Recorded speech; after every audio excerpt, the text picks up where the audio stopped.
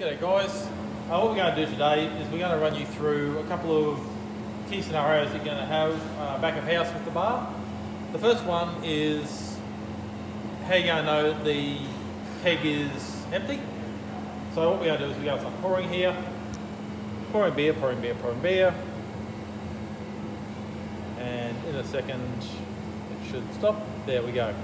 It drops down to a dribble like that. You go, oh. Turn it on again, still a dribble. Just pouring beer, now it's stopped. Alright, let's go investigate. Let's go to the back cold room. Guys, so we've come back to the cold room here, and we've got our tap line in question. So if you look up here, all the taps are numbered off if you have any dramas, but also if you know what you're pouring, you come through and try and keep your decals from the kegs on top there, that way you know which keg's which. But here, we know we're pouring the Marzen. We've got the Marzen keg. We come to that, we go, oh yeah, no beer in the line. The fob's dropped. So what we do is you just come to your coupler, lift your coupler, take your coupler off, take your keg away. Take it outside the cold room, take it down in the dungeon, store it away. Take your, off the top, slide your keg coupler back on, engage it, just like that. There is a trigger down here, so just lift that trigger, push down, and it should click. Then what you do is you come over to the fob, press the button on the fob, and it's going to pump beer through the line, up into the fob once again.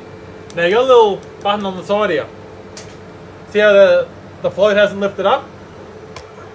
What you're going to do is you're going to push that back, which causes the float to lift. Once it's lifted, you put it back to the position it was in. That means that when that keg runs out, that float's going to come down and it's going to block that board there and stop the beer line from here to the bar filling with gas, makes service faster, stops wastage, little things like that. Now, we just discussed the fobs just then. One thing we need to remember with these fobs in here, some of the buttons stick, okay? So what that means is you're pushing the fob down here, and what's happening is you're pumping beer from the keg into the fob, but actually letting it overflow, any foam overflow out that line there until the fob's actually full of beer, and then when you let it go, the fob lifts and it stops pumping beer out.